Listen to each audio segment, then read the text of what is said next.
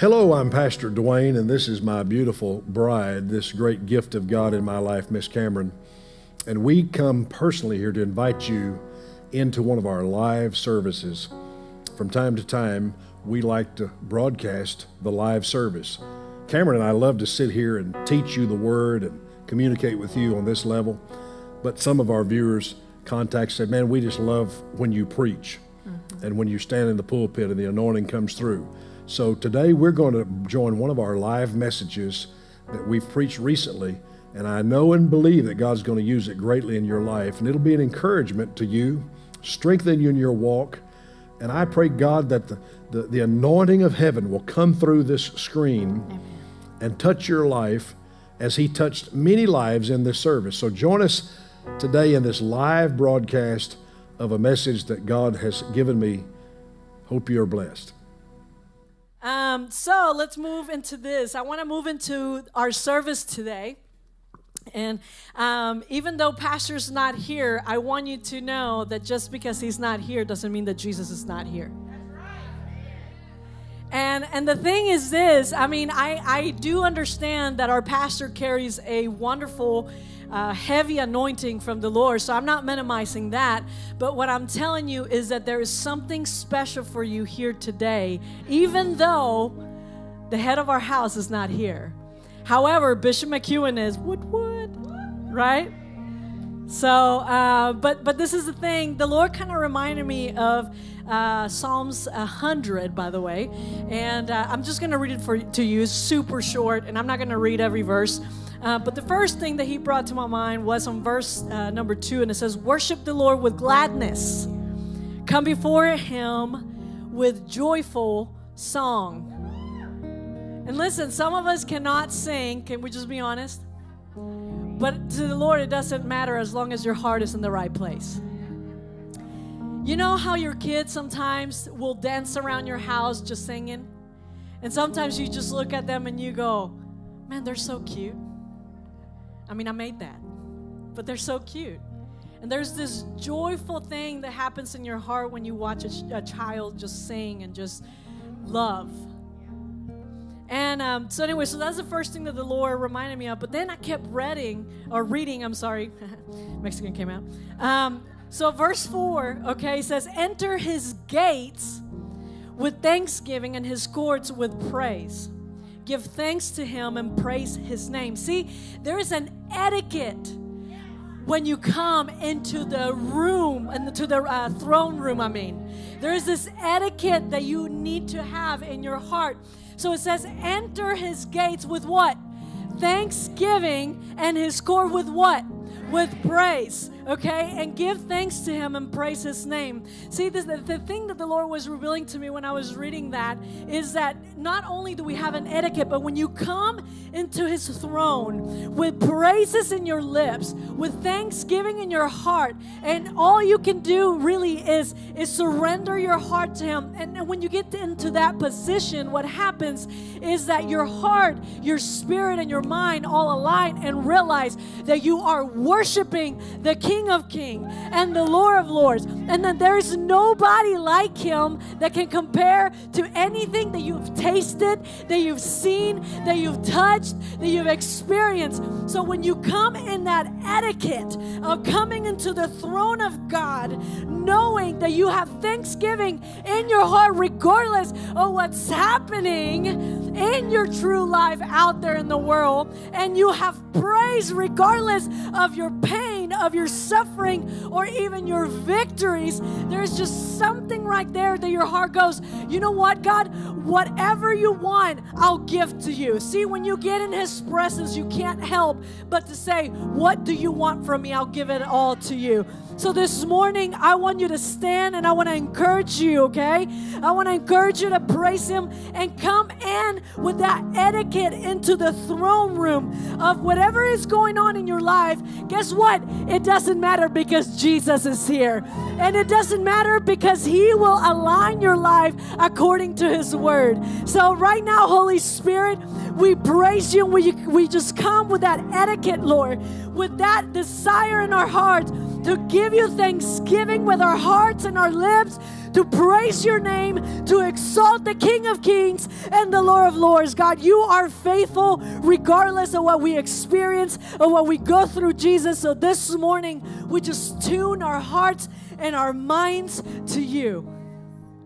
And we give you everything that you may want. We want to give you everything that we are this morning, Jesus. And we praise you in Jesus' name. Now we're going to do communion at the close of the service this morning because it's very important and very critical to what I'm going to share with you today. And I'm just going to give you a little advance warning. If you've got a roast in the oven, it's going to burn. If you have a luncheon appointment, you're going to be late. Because what I have to share with you today is a word that God gave me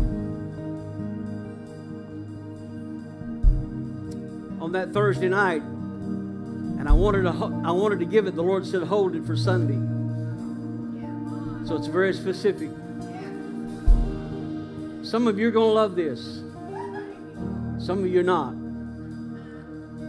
But I will tell you that just as sure as balloons fly,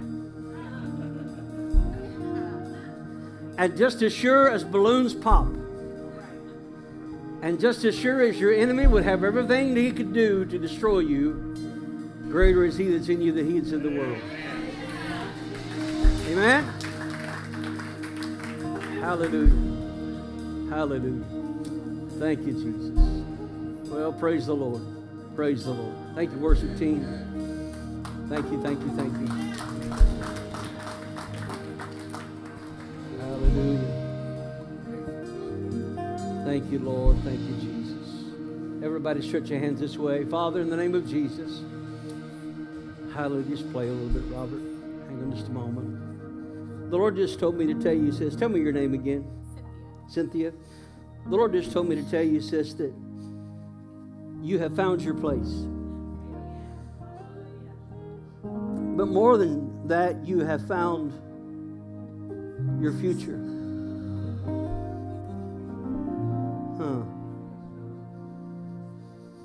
And the abandonment and the forsaken feeling that you have had, and the unworthy feeling that you have had, the Lord says today that you will feel abandonment, because He taught me this almost 12 years ago, that abandonment is not being left or forsaken only, but it is also being given your freedom. Today, God has given you your freedom to become yourself, to be who you are and not who everybody else wants you to be or thinks that you should be.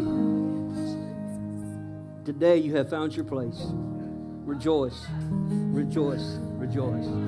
Hallelujah. Thank you, Jesus. Thank you, Jesus. Praise God, praise God.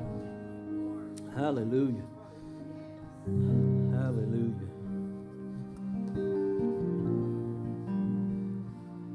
Everybody say, God is good. And so am I. Amen. Amen. Glad you got that right, Stevie. So good to see everybody. We miss those who are not here, but we don't feel sorry for them.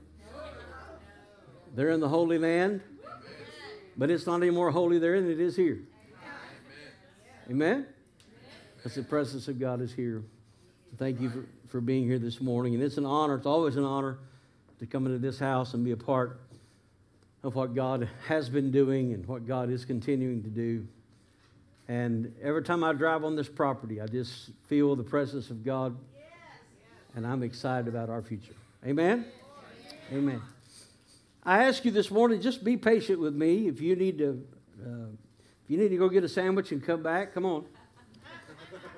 I'm not going to be very long today, but I'm going to share what is in my heart, however long that takes, because it's just so relevant in order for us to walk to the next level of anointing.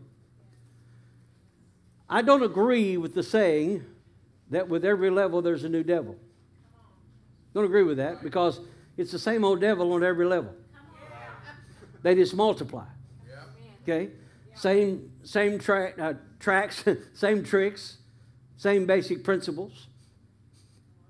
The enemy is a liar. The devil's a liar. And the goal of a lying spirit is not to get you to tell a lie, it's to get you to believe a lie. So what I want to share with you today is how important the anointing is on your life, and I want to show you that you are anointed. So, Bishop, what am I anointed to do? What am I anointed to do? What am I anointed for? What is my purpose? I've had so much pain. Has anybody been through some pain? Anybody been through some hurt?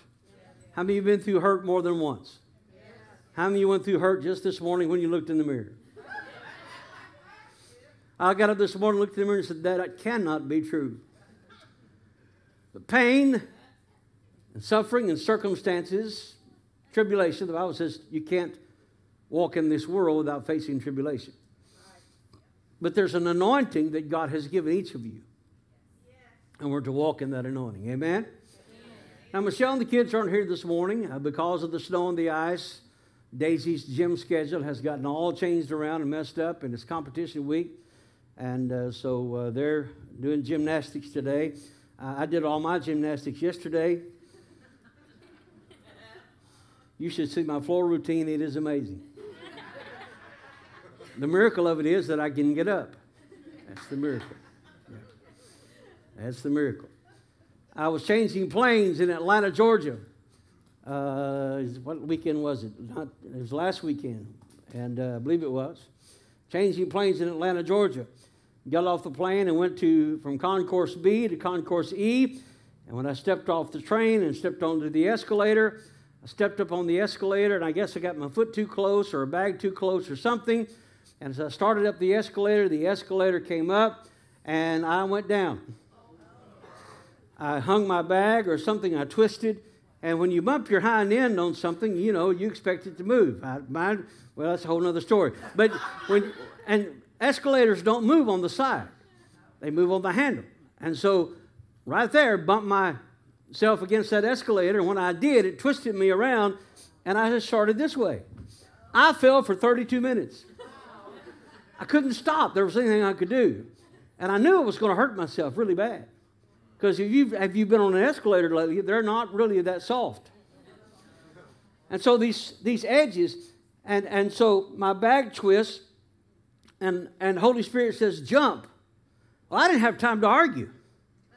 So I just jumped, and when I did, my bag got between me and the next few steps, and I was able to bounce off my bag, land on this right knee, and hit this side of me, and thank God it's the cushion side, and so hit this side, and I've got marks and scratches and everything else from that escalator, but I jumped straight up. And the amazing thing is the 30 people that were going to get on the escalator behind me went to the one to the left. It just started all the way up, and they're watching the show.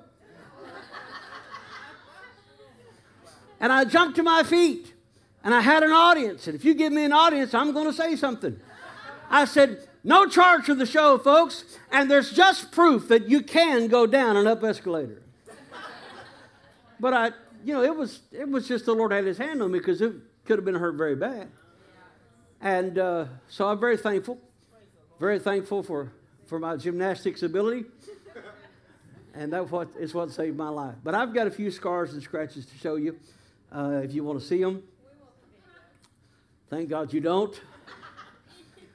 But Michelle and the kids, they wanted to tell you that they love you today, and that Daisy is trying hard. If she got second in the state last year. If she gets the top 3 this year, she will get to go Simone Biles' gym. Wow. She's excited about that. I prophesy over her every night. She is my little gold medalist. She's going to get her picture on the Wheaties box and take care of her daddy and pay his bills the rest of his life. Amen. Amen. Amen. And I'm just so very, very thankful. So very thankful. Many have asked what I've been doing. Somebody asked me the other day, they said, what do I call you now? Bishop, apostle, pastor? Do I call you music producer? Do I call you a politician? What do I call you? And I said, well, you can just call me a spiritual arsonist because I'm going to do everything I can to start spiritual fires everywhere that I am. And somebody asked me this morning, what do I call you? And I said, please call me for dinner. My comedy routine is getting not as good as it used to be as it started. Yeah. But in all sincerity, I'm not big on titles. Never have been. But if I'm just Steve to you, then you'll get what Steve can give you. If I'm pastor to you, you get what pastor can give you. If I'm bishop to you, you understand those anointings. Yes, sir. Old Steve's not going to give you much, except a hard time. I promise you that. Some of you know that. Amen. Some of you deserve it. But whatever you feel led in your heart to call me, that is fine. I appreciate Pastor Dwain and Lady Cameron for allowing me to be here this morning and being a part of what God is doing. This is my home.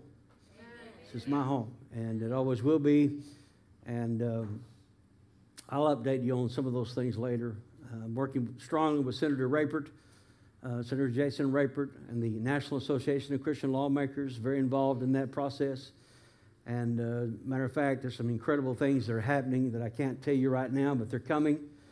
Let me just declare to you today that in America, you better get ready and be prepared for your anointing to come forth, because you're going to need the anointing. You're going to need the anointing of God on your life. You're going to need God's anointing in order for you to survive and walk to the next level. If you're looking for a platform and a place to be just so that you can look famous or look good or be close to hang on to somebody's coattails or ride somebody's coattails, I'm promising you there are several coattails that are going to fall down. Amen? So focus on you. Don't try to impress somebody else. Focus on you. And that's what today is about. I want to encourage you to focus on what God's given you. Turn in the Bible, in your Bible with me to Luke chapter 4, verse 16. Luke chapter 4, verse 16. It's 11:20 right now. If you'll stay with me till 1:40, we will be good and be out of here. You're not laughing anymore. That's a bad joke now. We've used it twice. Stand for the reading of the Word. I'm reading out of the King James Version today. Doesn't make any difference what version that you read, as long as you read it. Can I get an amen? Amen. All right, look at verse number 16. The Bible says, and he came to Nazareth. What's this phrase? Where he had been brought up. He came to Nazareth where he had been brought up. And as his custom was, he went into the synagogue on the Sabbath day and stood up to read. This is a calendared day. This is his appointed time. He has returned to Nazareth because it is his day on the calendar to read. Jesus was a rabbi. You know that. Dr. Miller's taught on that very, very much. Jesus was a rabbi, and it was his appointed day and appointed time, and that scripture was already appointed to read. You know, it wasn't just randomly open your Bible, open the scroll, and point to your finger to it. It was on that calendar for that day, for that moment. And so Jesus was to read this verse on this appointed day at this appointed time where he had been brought up. Because as his custom was, he went into the synagogue on the Sabbath day and stood up for to read. There was delivered unto him the book of the prophet Isaiah. And when he had opened the book, he found the place where it was written. The Spirit of the Lord is upon me, because he hath anointed me to, everybody say to, preach the gospel to the poor. He has sent me to heal the brokenhearted, to preach deliverance to the captives, and recovery of sight to the blind, to set at liberty them that are bruised, to preach the acceptable year of the Lord. Amen. And he closed the book. And he gave it again to the minister and sat down, and the eyes of all them that were in the synagogue were fastened on him. And he began to say to them, this day is the scripture fulfilled in your ears. He's not standing on the platform, he's sitting in the synagogue. He's read this verse, he's handed the book back, he's got himself down and sat down where he belongs, and everybody's looking at him like a mule looking at a new gate. We've heard this verse 1,000 times, but today it's different. In their mind, they recognized something that was different. Here's what he says. He began to say to them, this day is this scripture fulfilled in your ears. And all bear him witness and agreed with him and wondered at the gracious words which proceeded out of his mouth. And they said, is not this Joseph's son? And remember, Jesus has just come out of the wilderness. In these previous verses, this is where after 40 days he's tempted of the devil. And then he uses the famous phrase, it is written, it is written, it is written. And then he goes back to his hometown. And then he goes into the synagogue, reads this passage, and they are saying, it's not this Joseph's son. Are you with me? Yes. And he said unto them, you will surely say unto me this proverb, physician, heal thyself. Whatsoever we have heard done in Capernaum, do also here in thy country. And he said, verily I say unto you, no prophet is accepted in his own country. But I tell you the truth, many widows were in Israel in the days of Elijah or Elias, when the heaven was shut up. 3 years and 6 months. Now, I'm going to just throw you that for just a moment. I've never noticed that the heaven was shut up. I've heard it was shut up for 3 years, but I've never heard it was shut up for 3.5 years. Does that ring a bell with anybody? 3.5 years. Those of you who catch on, study it. Those of you who don't, go look it up. When great famine was throughout all the land, but unto none of them was Elijah sent, save unto Sarepta, a city of Sidon, unto a woman that was a widow. The word Sarepta there is Zarephath. It's a city in the area of Zarephath. And the word Sarepta literally means, I'll get into that in a minute. And many lepers were in Israel at the time of Elias the prophet. None of them was cleansed, saving Naaman the Syrian. And all they in the synagogue, when they heard these things, were filled with wrath, rose up and thrust him out of the city. Now the ones that were astounded at him are now mad at him.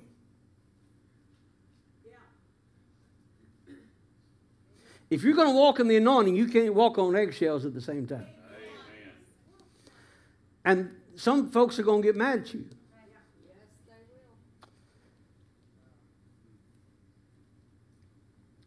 And led him out unto the brow of the hill whereon their city was built, and they might east or might cast him down headlong.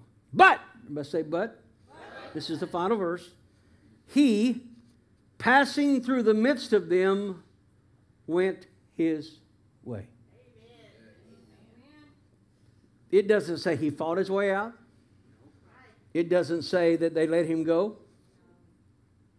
It says that they led him to a city, or to a precipice.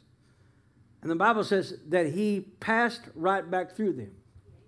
He let them push him so far. He didn't turn around and say, whoo! He didn't turn around and throw oil at him.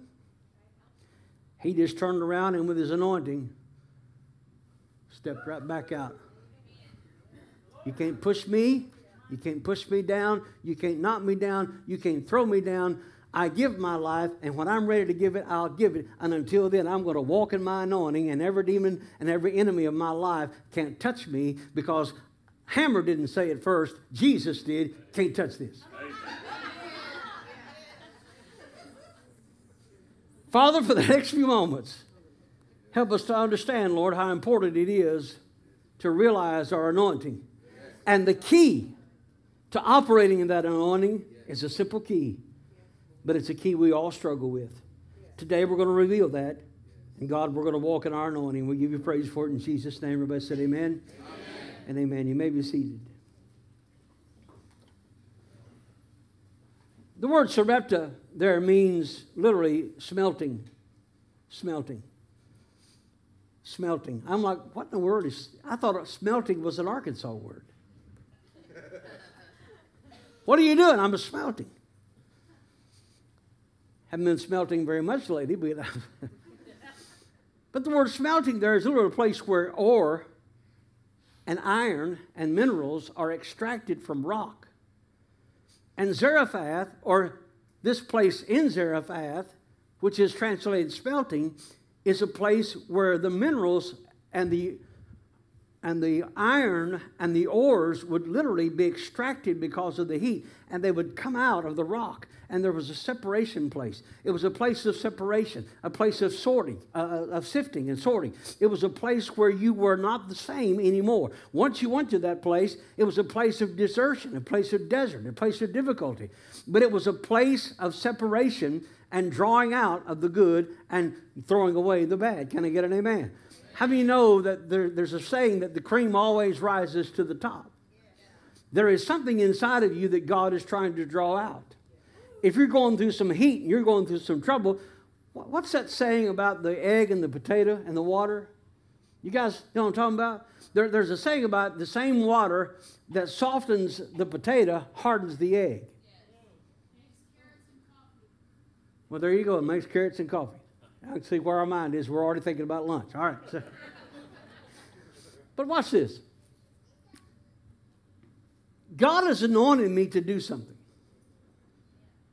In verse 18 and in Isaiah 61, God says and prophesies, and Jesus is reading this prophecy about himself. He says, the Spirit of the Lord God is upon me because he hath anointed me to. Now don't go anywhere after the to, the T-O. Make sure we get our twos right. Our T-O, our T-O-O, and our T-W-O. It's kind of like they are there, and there. Something like that, right? Are y'all here? God has anointed. Thank you so much for joining us today for our live broadcast. I pray that you were blessed by the message that was brought to you by my husband. And I pray that this week will be an anointed week for you and be blessings upon you.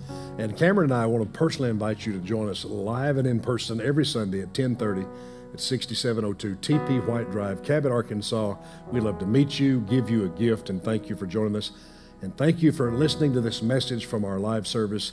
Till next time, we'll see you on VTN.